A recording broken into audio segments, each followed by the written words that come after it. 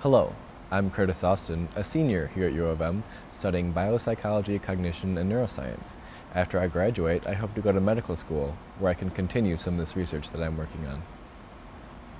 In the lab, I basically work with voltammetry, which is where we do in vitro studies of the prairie vole brains, where we can test the dopamine release in very specific regions of the brain.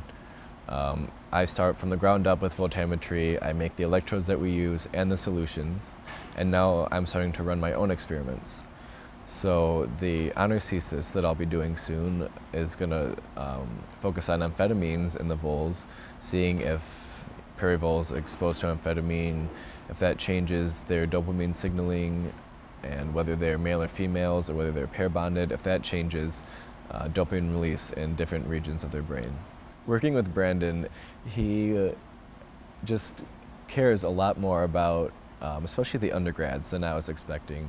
You know, he's really supporting my desire to study amphetamines. Also, there's a Society for Neuroscience conference coming up that I really want to go to, and he's helping me, you know, make an abstract and, you know, get everything right and submitted to be able to go to this conference, which I'm really excited about.